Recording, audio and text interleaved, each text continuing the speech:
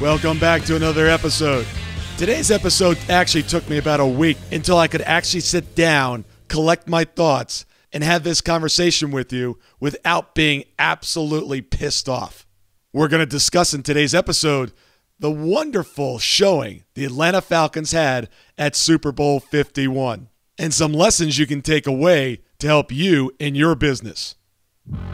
Welcome to this edition of Peak Performance Podcast with your host, Thor Conklin. Thor will be sharing the necessary tools, strategies, and psychology you'll need to become a peak performer in any area of your life or business.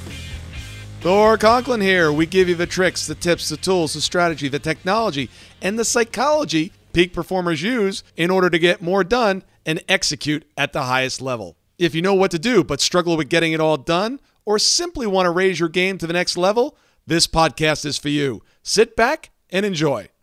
Are you spending a bunch of time every day, every week, setting up meetings or phone calls and trying to coordinate your schedule with somebody else? Would you please stop that? That's a big waste of time. Today's show is brought to you by Acuity Scheduling. I use it for everything that I do, booking guests on the podcast, phone calls, meetings, whatever. It synchronizes with my calendar. It knows when I'm busy. It knows when I'm not busy. And I can set times when I want to have these specific appointments. To get your free account, simply go to the show notes, look under sponsors, click on the link, and sign up. I live in Atlanta, Georgia. Now, I'm not a huge football fan, but I support our team. Well, at least I did support our team. It was a complete embarrassment to everybody that lives in Atlanta. And the way they went about losing that game is absolutely inexcusable. The first half, they were up 21-0. There was 2 minutes and 21 seconds left in the half. New England is driving down the field, and they're almost in field goal position. And the party that I was at, they were actually sitting there saying, it's okay, we'll just hold them to a field goal. It's okay if we just keep them out of the end zone. It'll be okay. 3 points, it doesn't matter. I'm like, what do you mean it doesn't matter? You got to be kidding me. Stop. Do not let them score anything. When you're up against a worthy opponent, you do not want to give them an inch, not an inch. I'm like this mentality of allowing them to say, oh, that's just okay. Just let's give them a little bit. Wow, no. You don't do that in sports and you don't do that in business. When you're up against your competition, whoever it is, when they are down, you want to kick them. When they go to get back up, you want to step on their throat. Do not allow them to get up and regain their strength, especially a Tom Brady, especially your number one competitor. They are out to kill you. It's like getting mugged, right? A mugger comes up. What are you going to do? Just slap him in the face? Oh, here, just take that. No! You want to take them out.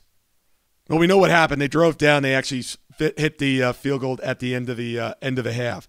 And it was 21-3. Come back after halftime. Falcons come back, score another touchdown. Now it's 28-3.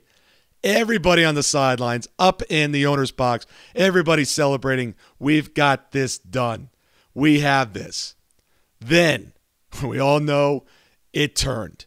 And this, by the way, is with 8 minutes left in the third quarter.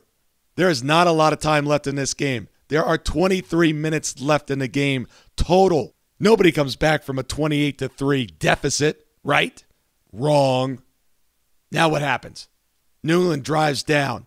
They score a touchdown, and they do the unthinkable. They miss the extra point. New England gets the ball back, drives down the field, scores a field goal, 28-12. They get the ball back again, drive down the field again, get a touchdown. Now they have to make a 2-point conversion because they missed the extra point on the earlier touchdown. Not only do they score, but they make the 2-point conversion. Now it's 28-20. If they can get the ball back and drive down the field and make a 2-point conversion, they can tie. All the Falcons have to do is keep the ball, score themselves, or just keep it away from New England. We're in the fourth quarter. There's just a few minutes left. What do? They give New England the ball back on their 9-yard line. They've got to go the entire field. They only have 3 minutes and 30 seconds. They've got to score and do another 2-point conversion in order to tie the game. Could Atlanta prevent them from doing that? Nope. They drive all the way down, get the touchdown, and make the 2-point conversion. Now we're in overtime. New England gets the ball first. Now all we have to do is prevent them from getting into the end zone. And if they happen to score a field goal, well, guess what? We get the ball back and get a chance to either tie it or win it with a touchdown. We all know what happened. Not only did they let them drive all the way down the field, get into field goal position, but they allowed them to score a touchdown. And I'm sure if the game wasn't over at that point, they would have scored another 2-point conversion. It was like there was 2 teams on the field that day, first half and second half. All right, now that we relived Super Bowl 51, let's talk about what happened and what the lessons were that came from this game. 1, it's never over until the buzzer sounds, and it's over. The refs leave the field. The client signs the contract. The client pays you. The money clears your bank. Just getting a check sometime is not enough. The check has to be good. When you got your foot on the gas, keep it depressed.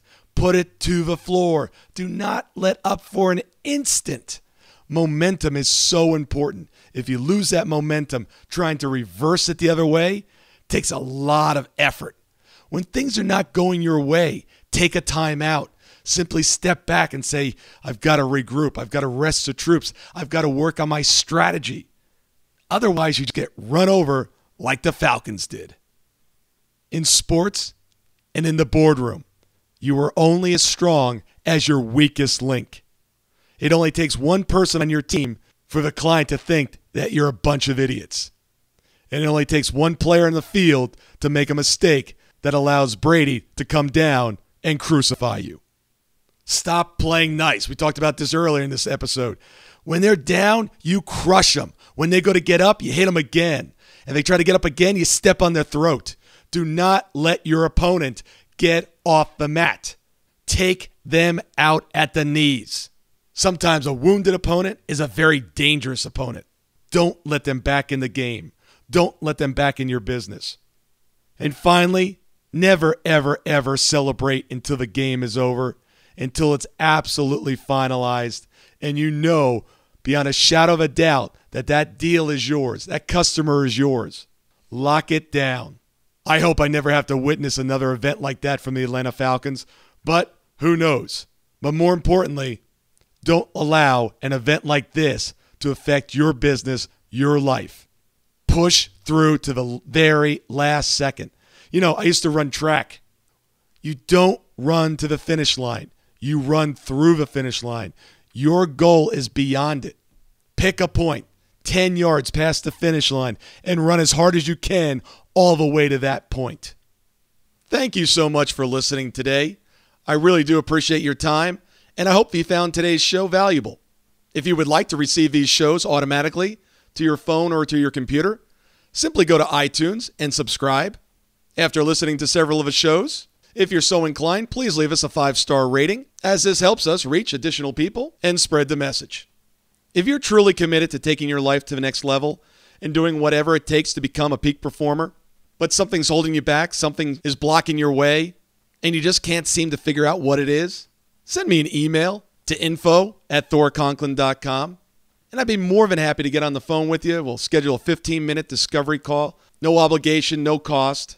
I absolutely love to hear from the listeners, and if there's something I can do to help, I'd be more than happy to do that. Also, if you found something of great interest in today's show and you want to share that with your friends and family, simply go to my Facebook page, Thor Conklin, click on the episode, hit the share button, and share it on your page. You can follow me at Twitter at Thor Conklin. The website is thorconklin.com. We're constantly adding new free resources, discussing additional tricks, tips, tools, and strategies on how to be a peak performer. Remember, I try to keep these episodes short so you can listen to them during dot time, doing other things, commuting, driving, walking, working out. Decide to be a peak performer in all that you do. And until tomorrow, have an absolutely amazing day.